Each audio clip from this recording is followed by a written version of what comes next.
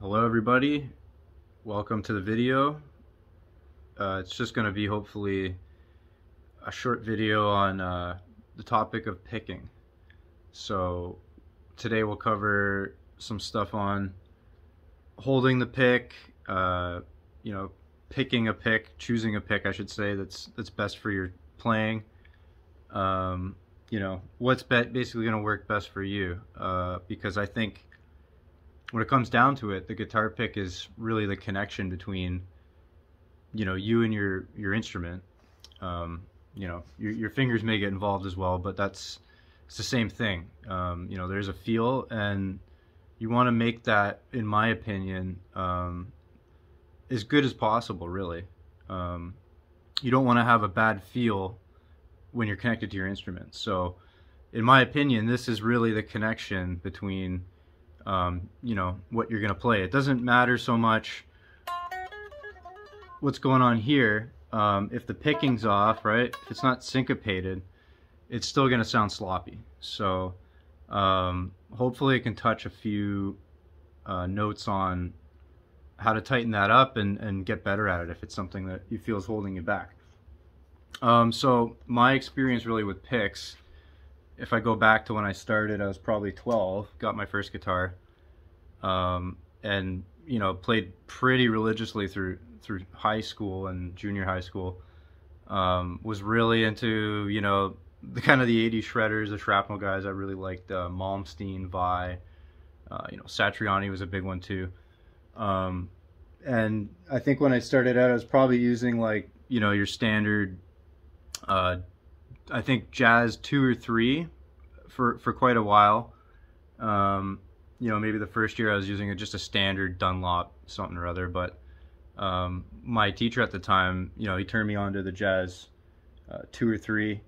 I was asking him, what do you like? He was miles ahead of where I was at the time, so I was just kind of picking his brain, and that's where I kind of started, was your standard Jazz 3. I think I have one here in my little pick box. So this one here is the Ultex one. I think I had the red ones to start, and that seemed to get me by for the time. I wasn't too advanced or anything. I was still getting my chops up. So after that, I was into basically there's the bigger version, which was the Jazz 3 XL, and was quite into these George Dennis.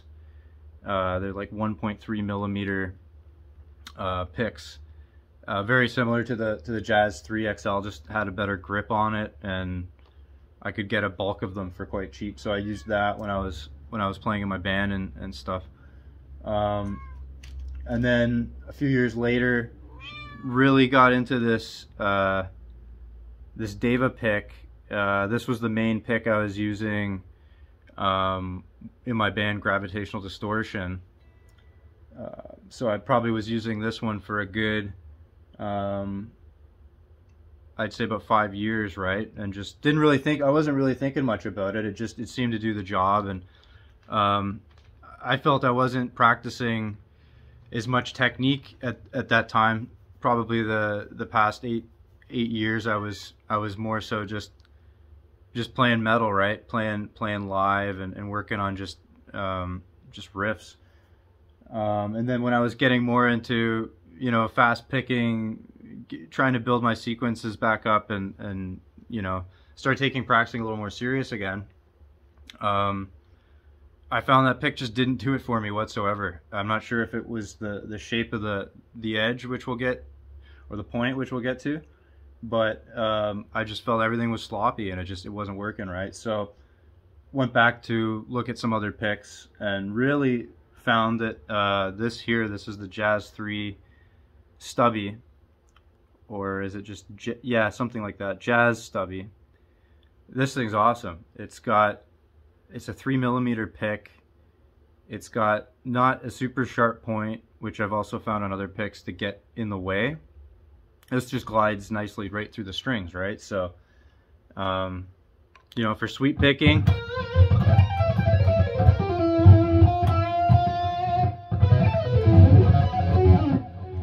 it seems to work great. And same with you know, playing stuff fast. And you know, really was about that pick for about 2 years, and I've you know, kind of come back to these things, trying new gear and whatnot, see if things need to be changed, and found that, what is it? This is the Dimension Junior V pick. This is a great pick. We'll look at it a little bit in a sec, but and found also, what is this? The Chicken pick. This is a good one too. This is called the Badass 3. This one's a 2mm, but these picks compared to your normal pick are just way better in terms of the design, especially if you want to get into playing fast stuff, right? And have it really clean, articulate, and be able to pull it off without, you know, getting stuck, right? So I don't think the camera's going to pick this up, but you know, if you look at the tip on this thing, you'd have to take my word for it. I don't think it's going to pick it up, but it's completely beveled. There's a really nice point to it, and you know, I think that's what you need when you're playing, you know, fast and you want to sweep through everything, you know, efficiently, right? So I'd say if you're having trouble with that, first you need to find a pick that's gonna work for your style of playing. So I do a lot of like hybrid stuff, you know. I like a lot of these double stop kind of things. So like with a pentatonic, it might be like, so there's a lot of picking and finger, and you know, without having, I feel like, a thick enough pick, it just doesn't work for me whatsoever. I recommend, you know, something around the 2 to 3mm mark, I would say, is a good place to start.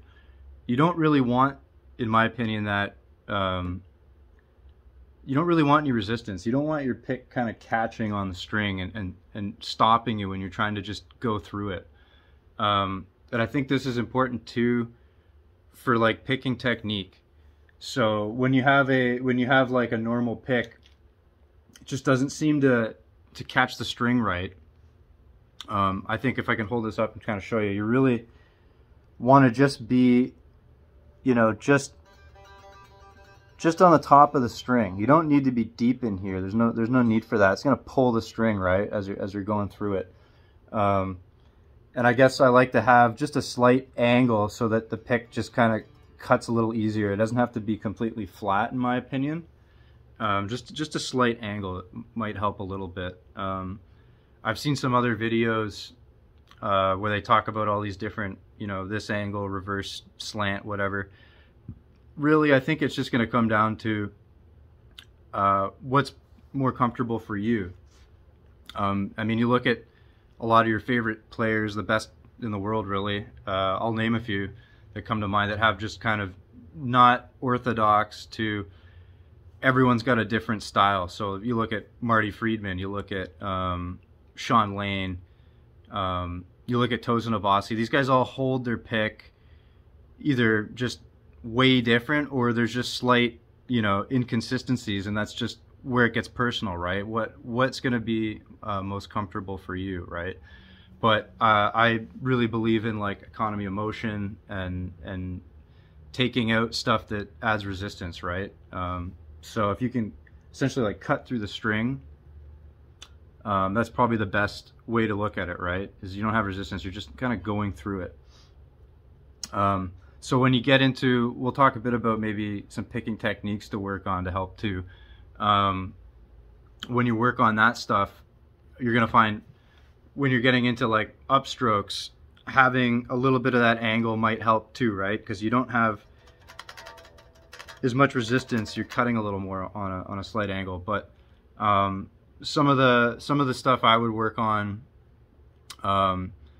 is like 3-note to 4-note, and then 3-note, 3-note patterns. So just example, if I do a minor scale, right, I'm gonna do 3 notes, and then I'm gonna do 4 notes, and I'm gonna repeat that up just in octaves to make it easy, so it sound like.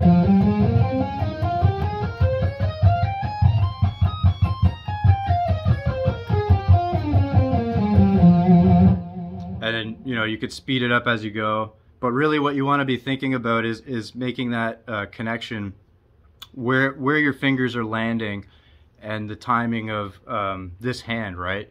If you feel like you're picking, maybe you're practicing is just not tight, you really got to think a little bit and get conscious of it and make that connection. As you're hitting each note with this hand, this has to be timed. So sometimes I'll think really with this hand, and this hand is so trained to, you know, whatever scale or something I'm running through that it's pretty much on autopilot. So if I go through that one, I'm thinking, you know, 3, 1, 2, 3, 1, 2, 3, 4, 1, 2, 3, 1, 2, 3, 4, 1, 2, 3, 1, 2, 3, 4, right? I'm thinking about that that note number, or those numbers, right? That picking number. So and you can kind of speed it up from there once you get a good handle on it slow, right?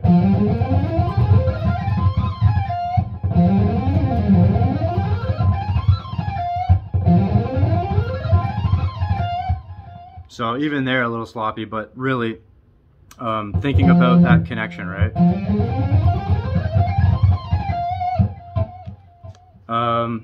And you know, some of these things about, you know, starting on certain strokes, that can definitely help. I think some of the problems I've heard in other videos can be kind of mitigated really with bringing down this motion to a minimum. So even if I'm trying to, you know, do something where I'm coming back the other way, you know, I think the word I hear a lot is getting trapped. You don't have to necessarily push the pick beyond the string, right? You can pick and have this kind of motion where you're moving the way you want to go, right? You have to kind of be conscious of it when you're doing it, right? So those are some things to work on. And you know, you can mix that in with the hybrid picking. So sometimes I'll do stuff like all fives up, I'll go where I'm picking here and I'm sweeping here.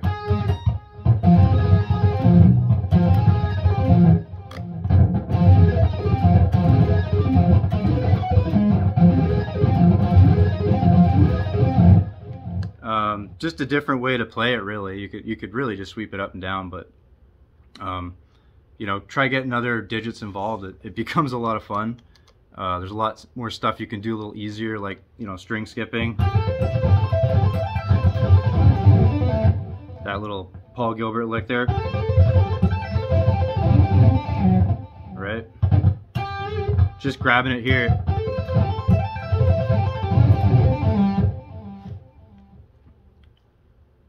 So, in short, you know, it's an important tool for what you're doing on the guitar. And you know, it can even change the tone a bit.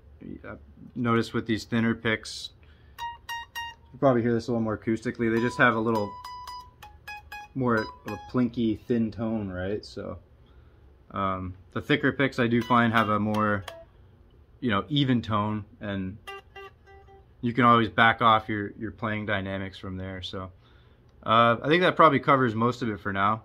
You know, any comments, criticisms, compliments, it's all welcome. Appreciate you watching. Peace.